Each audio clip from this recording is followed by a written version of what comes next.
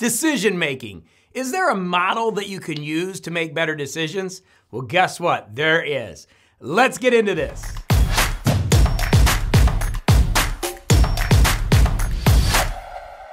Hey, JB Glossinger here. This is more of a community than a channel. As always, I tell you that. We got a great community here.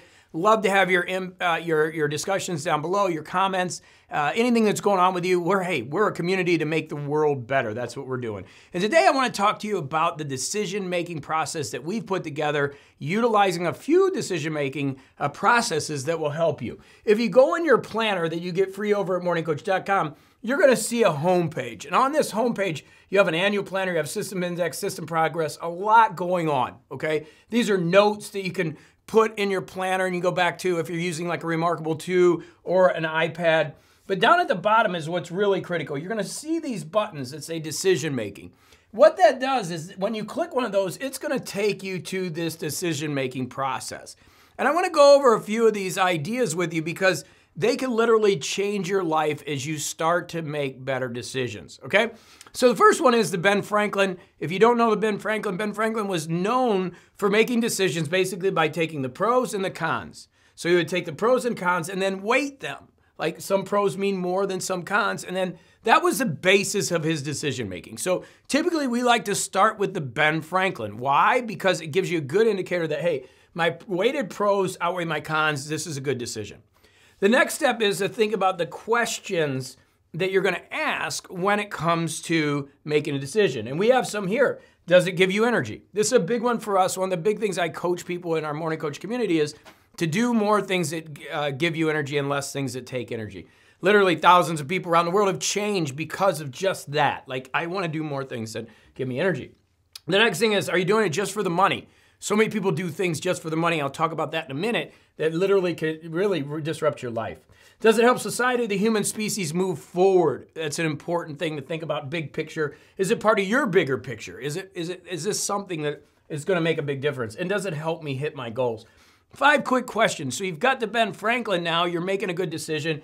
Do I need to hire this person? Do I need to let this person go? Do we need to go on this vacation? What are the benefits? And now we know what's going on in our questions. And finally, I think one of the most important ones, even though it's last, because you neg it before you get there. If one of these is negged, you just neg it. But is the values assessment. And that is, are your values in aligned? And if you've never worked with a coach that's helped you understand your values, this is critical. In my book, The Sacred Six, we had a big argument between, it was edited like 5 times by my editor and publisher, does mission go before values? And it was really up in the air. And it still is, because values are what's important to you. Mission is what you're going to accomplish this year in our system. But the values, why they're so important, is because they dictate decision making.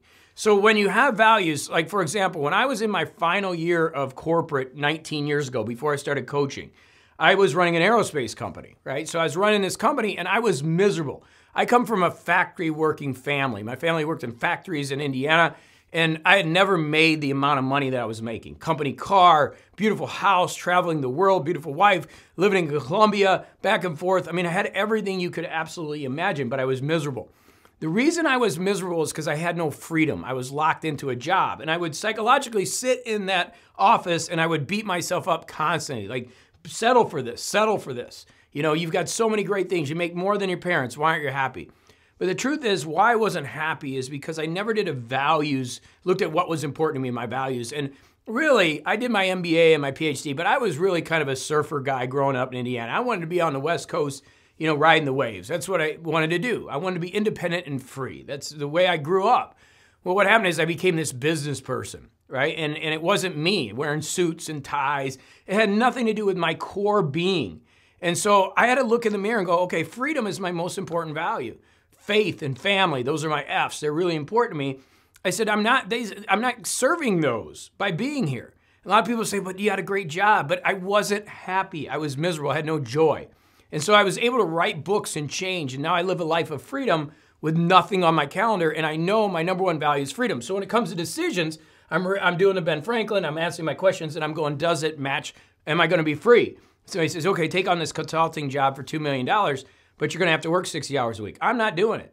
It's not worth it to me, my mental health, and where I'm at in my life at 54 years old. So understanding these concepts are really important. It's why you work with a coach and why I put this system together to make it affordable for anybody that really can change their life. And we have these systems. So we give away the planner for free. So you can at least start using the planner and understand this homepage is really critical in your planner, specifically if you're using e-devices like this. You can just click on it and go to the back of your decision-making model, and now you have a proper way to make decisions, and you're just not going willy-nilly. And so many people wonder why they don't have energy and happiness and joy in their life. They go, how do you get so much energy?